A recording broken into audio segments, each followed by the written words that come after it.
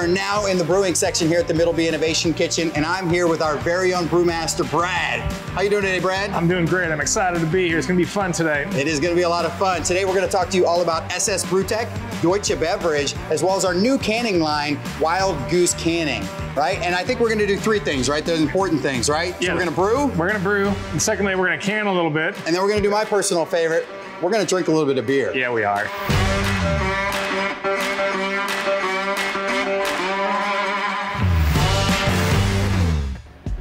The first step of the brewing process is adding our malted barley. We're gonna add it to the mill right now.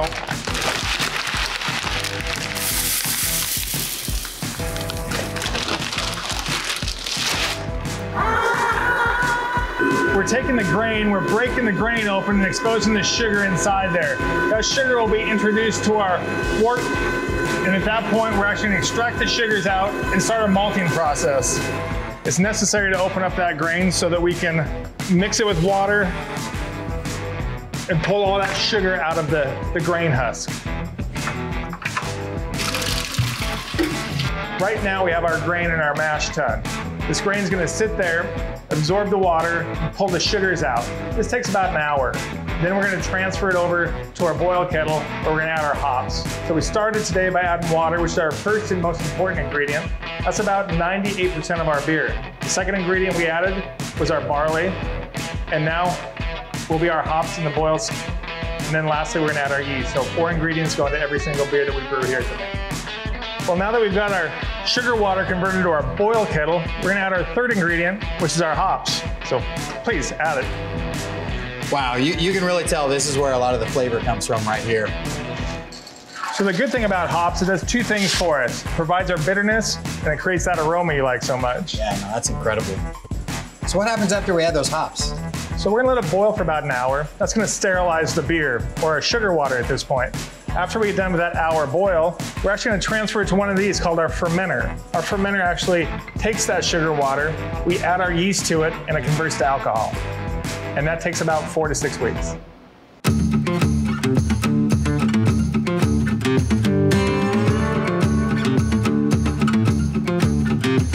All right, we've taken care of the brewing process. Now we need to put this beer into some cans. So, Brad, how exactly does this Wild Goose canning system work? So this Wild Goose canning, you can take your can, be it 16 ounce, 12 ounce, slim cans, any style you prefer, any beverage you choose from wine, mead, beer, water. It'll actually take the beverage, put it into one of our beer cans, transfer it down to our seamer, add the top, kick out to your side. This system will do about 600 cans an hour, or about 2.5 barrels. Wild Goose also does canning lines that go up to about 1,000 cans an hour. So whatever your needs are, large to small, Wild Goose has you.